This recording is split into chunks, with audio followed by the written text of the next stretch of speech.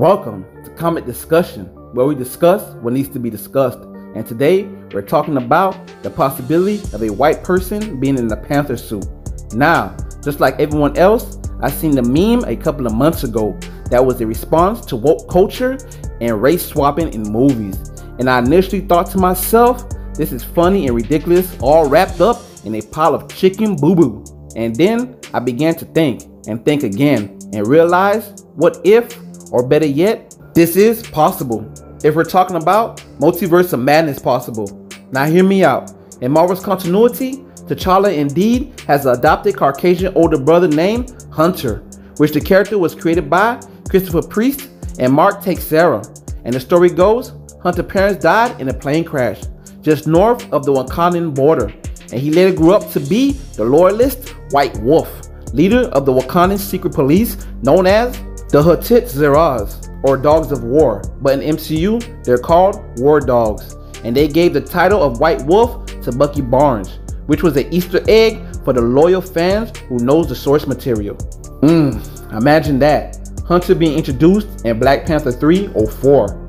King T'Chaka would definitely be known as the King with Many Secrets. Now, if it would happen, he became the Black Panther, it would have to happen in an alternate reality. Since in our main reality, the monarchy doesn't extend to adoptees, but isn't limited to alternate universes. Meaning, it's highly possible that there's a Caucasian man named Hunter that was adopted by King T'Chaka, who sits upon the throne of Wakanda in an alternate universe, if Prince T'Challa and Princess Shuri were never born.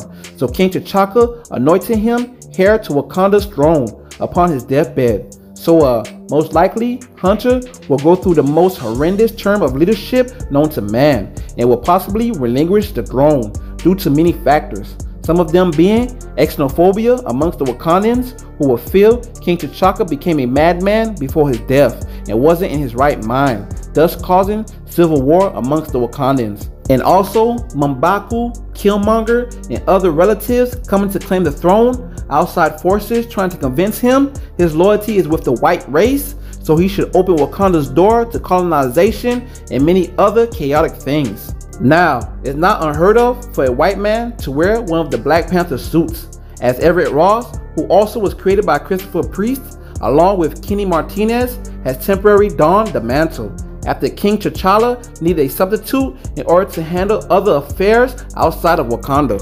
Nevertheless, in a strange turn of event in a What If comic of 2005 created by Steve Ditko and Jim Mahfood, T'Challa was indeed white in alternate Earth 200505, where T'Challa unmasked himself inadvertently, revealing he was white to the Avengers, who was surprised and disappointed all at the same time, since it violated their policy of having at least one token black guy as a member to their active roster, which disappointed T'Challa, who then stormed out after being appalled.